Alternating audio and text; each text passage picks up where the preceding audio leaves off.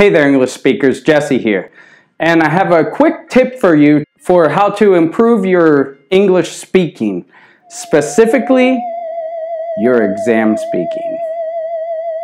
The trick of taking most exam speakings that is very hard for students to do, especially when you're feeling nervous, is extending your answers, extending your sentences to make them longer and more descriptive. I have an exercise for you to try.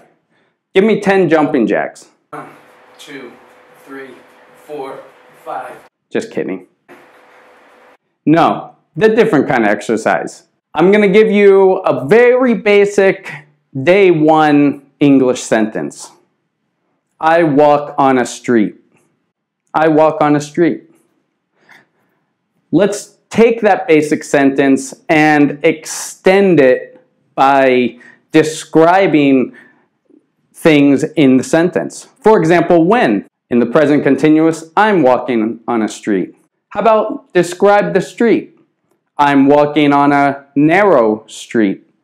I'm walking on a narrow street. I'm walking on a dark, narrow street. Adjectives make the sentence come alive. You can start to picture it in your mind.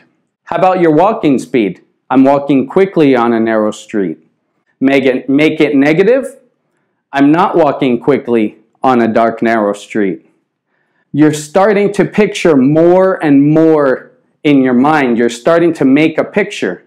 This is what extending your language is all about. And practice it with sentences that you see, basic sentences. Plug adjectives and adverbs here and there in the sentence and make your sentence come alive. And let me give you one to start.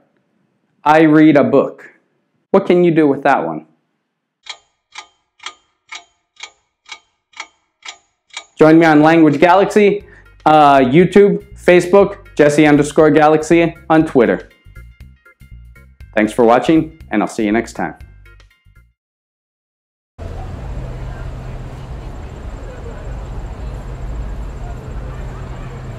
That was a beautiful woman.